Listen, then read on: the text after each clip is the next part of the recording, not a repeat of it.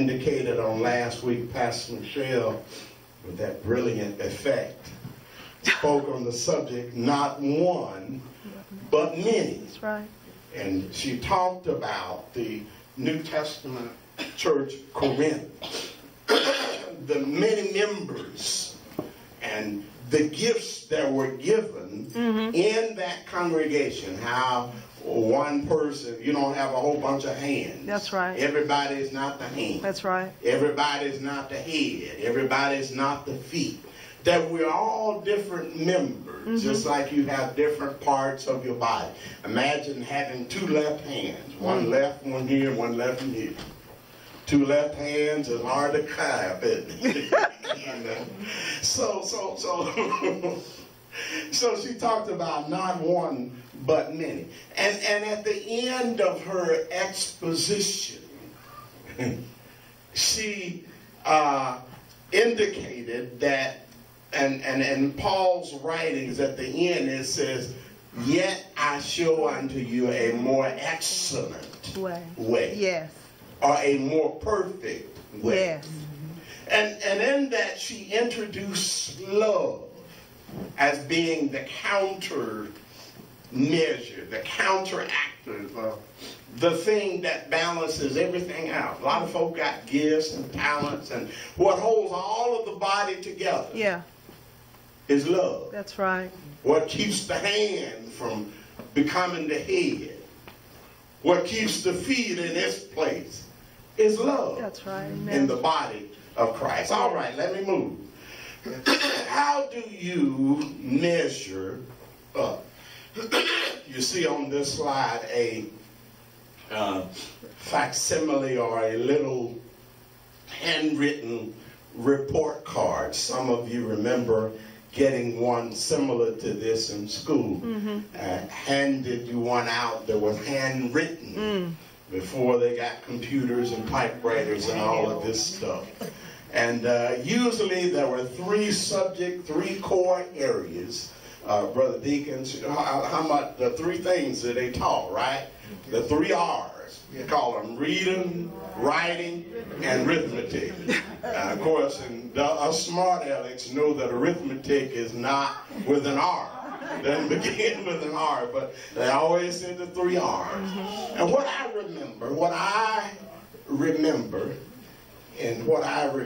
was that one of the things that was on the report card, in addition to reading and writing and arithmetic, your language and all of this stuff, was a couple of areas. One called conduct. For you younger folks, y'all remember citizenship. You know, I don't know if they even have those as core areas anymore where they actually grade you.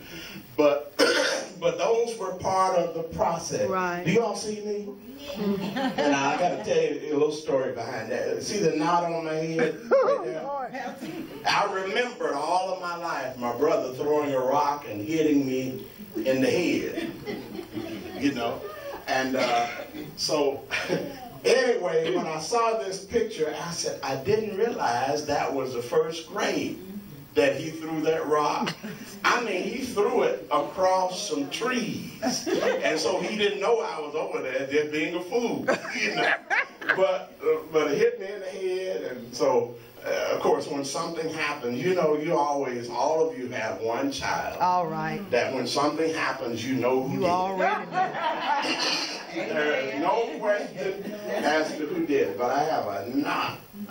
Really nice knot. They're still on my head. And now that my memory has cleared up, I owe him one. Okay, but anyway, this is my first grade. How many of you still have one of these?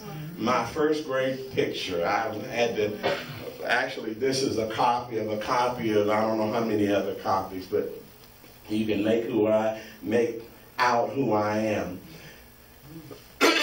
But our report cards look something like this. This is Alaska, but just overlooked that. But they look something like this, only we had actually A's and B's instead of S's and U's, satisfactory and unsatisfactory. The days of class, how many days you missed, the days that you were tardy, conduct, writing, and all of those different areas that they wanted you to be, that you were to be proficient in before you receive your last report card, which usually indicated that you were promoted or held back. You know, and nobody wanted to take one home that had held back on it, didn't it? In fact, if it had an F on it, some of us got good at handwriting, and we find out a way to turn that F. I said, Kiki, I can't believe you laughing, and you're ahead of me. Why you ahead of me? Turn that F into an A, or at least make it believable, you know. Make it somewhat believable. But we remember getting these as children. And today, I want to kind of present to you a report card. What would it be like today if I were receiving a report card? The question is, where you at? Are you where God wants you to be? Are you positioned to receive what he has for you? Are you positioned to become what he wants to become, what he wants you to be? Are you positioned to do what God wants from you?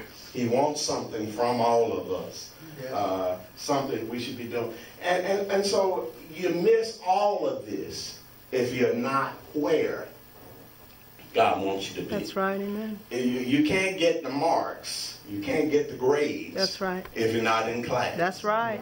Can't get the grades if you're in the wrong class. Yeah, you're right. Amen? And so you have to evaluate, and that's what the Apostle Paul is. We have to honestly examine. Am I even trying? Am I hitting a lick at the same? Am I putting forth enough effort? Am I putting the effort in the right areas? And so there are some key questions with that. One, some of you may have seen these. How much did we grow in the year before? How much did, honestly? And those aren't something that somebody else can answer for you. That's right. Paul says we don't want to appear to folk like we trying to be all that. All right. And be an abject failure on the inside. That's right. Amen. It's one thing for me to present success to you. But if I don't have success on the inside of me, I'm not going to really be effective. That's right. At presenting. That's right. I'm just putting on the front. I'm just making like. You know, y'all know make like. All right. Pretend. All right. A pretender. How much did we grow in the last 10 years? Again, depending on where you're at.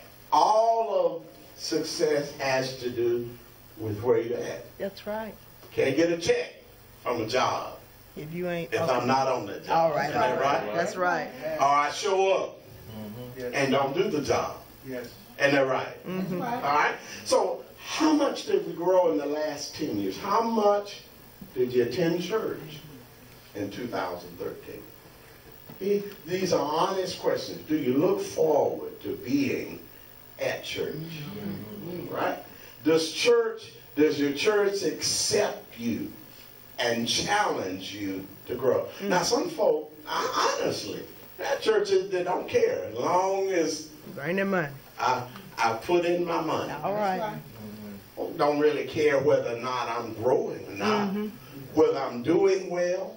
You know, if I miss a few months, but I still send in my money, you know, and nobody gonna call, check on me, or let alone call and see when can I come see you.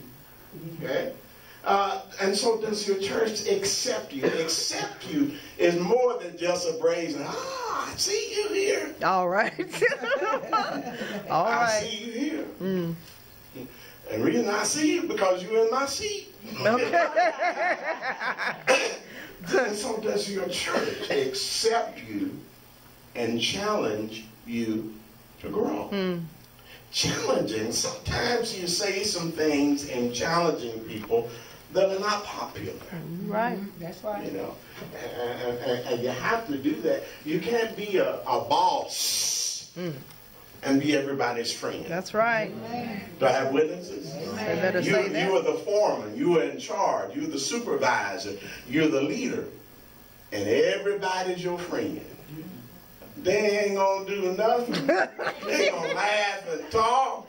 You gonna, next thing you know, they gonna fire you because you were in charge. Yeah. Everybody else still have their job, and they haven't bothered to call to see if you need a biscuit. All right. All right. Ain't that right? You're right. So You're good right. guys make unchallenging bosses. You know?